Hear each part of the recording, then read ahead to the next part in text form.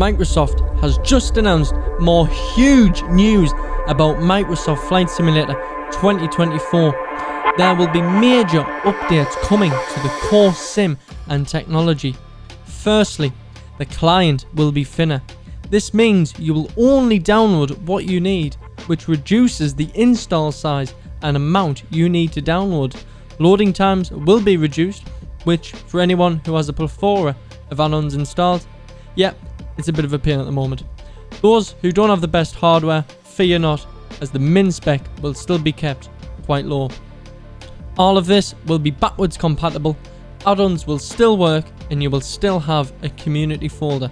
This is more focused on the simulator side of things, which more and more will be moving up to the cloud. Next, we are going to be getting a new physics and aerodynamics engine. This is massive news, and I'm sure everyone will be excited by this. Aircraft makers will now have the ability to put surfaces where they please, as well as the addition of templates. The engine has been rewrote for massive performance improvements. It's going to be multi-threaded and on a different core to the sim. It's also going to handle rigid as well as soft bodies, tissues and ropes for the likes of hot air balloons and hoisting. It's also going to be backwards compatible and easy. Developers won't have to redo everything, which should mean we won't have to wait long for our favourite aircraft to come to Microsoft Flight Simulator 2024. We also get a demo of the new balloon physics. You can see the balloon inflating and also what happens when it deflates, all fully simulated. Next, another massive update about systems. What's coming is shown on the screen. We didn't get much info about this, but it's very cool to see that all the default aircraft will get an AFB. The next topic is digital twin. What's that? Well, there's a new update coming to photogrammetry. We saw in the recently released trailer what looked to be better textures, and this has been confirmed. In the Grand Canyon shot, these are updated 15cm resolution textures. We also see updates coming to the tin, which look fantastic, and tessellation will also be coming. Furthermore, there will be a new 3D out of 2D scenery. Example shown is Kilimanjaro, where photogrammetry data is unavailable.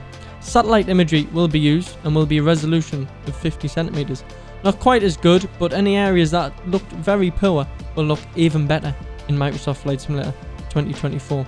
The team divides the world into three: static, dynamic and living. Updates coming to the static world are improved ground details, 3D tessellated ground materials, enhanced tree diversity and improved cliffs.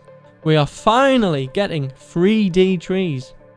In the dynamic world, we are getting full seasons.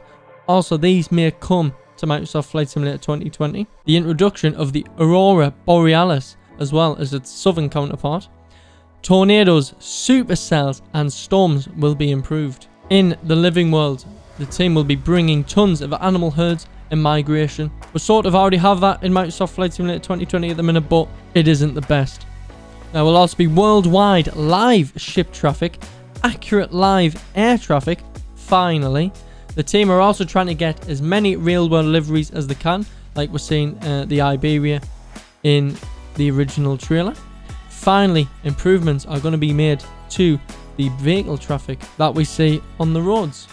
Following this news, I'm very excited by Microsoft Flight Simulator 2024, and I'm sure you are too. Show me how excited you are by hitting that like button. Subscribe to the channel for all the latest flight simulation news and more. Also, leave a comment and tell me which part you're most excited about. Thank you for watching this simulated video, and we'll catch you in the next one.